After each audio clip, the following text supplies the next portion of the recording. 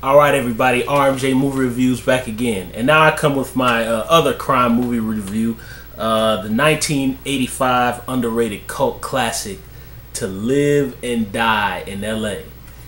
Starring William Petersen and William Dafoe, and it's directed by William Friedkin, who directed The Exorcist, The Hunted with Tommy Lee Jones, Cruising starring Al Pacino,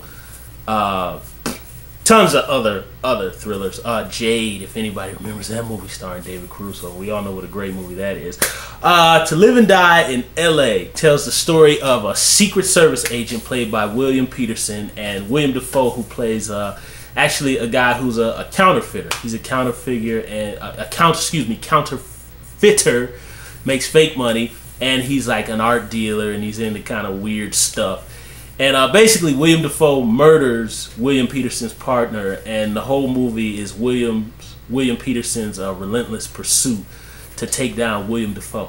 This movie's a trip, man. One of the cool things about this movie that I really like about it is, you want to use the term gray. This movie is completely gray. There really is no, like, when I tell you the setup, you think that like it's a typical 1985 cops and robbers thing, but what I love about it is the, counterfeit. Like, counterfeit is fake money, so it appears to be real, but what it's not. And that's kind of the theme of this movie, is that everything and everybody is not what it appears to be. Everything is twisted or turned or just not what it. Everything is turned on its head. It's not. Everything is not what it appears to be. Everything is backwards.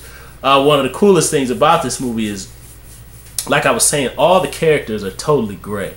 Like, as the movie kind of proceeds on, William Petersen is this is young William Petersen too. I think he was 34 or 35 in this film. But, William Petersen, CSI, they were the first actor on CSI. But this dude is like really alpha male, really adrenaline junkie type of dude. As the movie progresses, at first you're like, oh, this is what you're supposed to do. Kick open the door, the sunglasses, yeah, we got to get everybody. But as the movie progresses, you're like, this dude doesn't have them all. He's a bad dude, and I don't mean like Michael Jackson bad, like I'm bad. I mean like he's not a decent human being, This guy has an informant who works for him, who's a woman. And like, he's not just getting information with her, like he's banging her brains out for information, and he's paying her. She tells him, she's like, I don't think I could do this anymore. And she's like, how do you feel about that? And he's like, well, I'll have your parole. He said, I'll have your parole revoked and have you sent back to jail. It's like, this dude is a scumbag, man. And William Dafoe is kind of a little bit, although he's a murderer and he's a killer, he kind of is more of an honorable and decent guy, even though he's a murderer and a crook, than William Petersen is. And William Dafoe kind of has this thing. He has this girlfriend, but it's kind of turned on his head because you don't really know if she's actually really into him, and it seems like she might be lesbian, but she's with him for business purposes.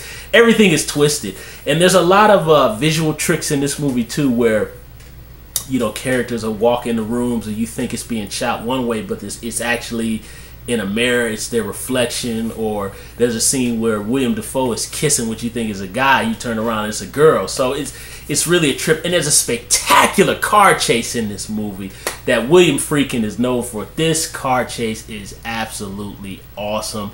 It's totally edge of your seat. It's crazy, man. I'm not gonna give it away.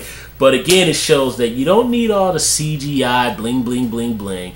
If you just take out a car and a camera and really good stunt people, you can get the adrenaline pumping that way too.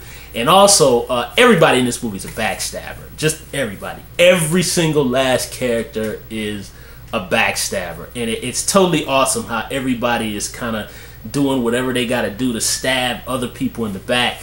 And another thing I like about this movie is there's some really big twists and turns in the story that I'm not going to give away. But there's one in particular that comes in the second and the third act that was just like, damn. It caught me off guard when I first saw this picture.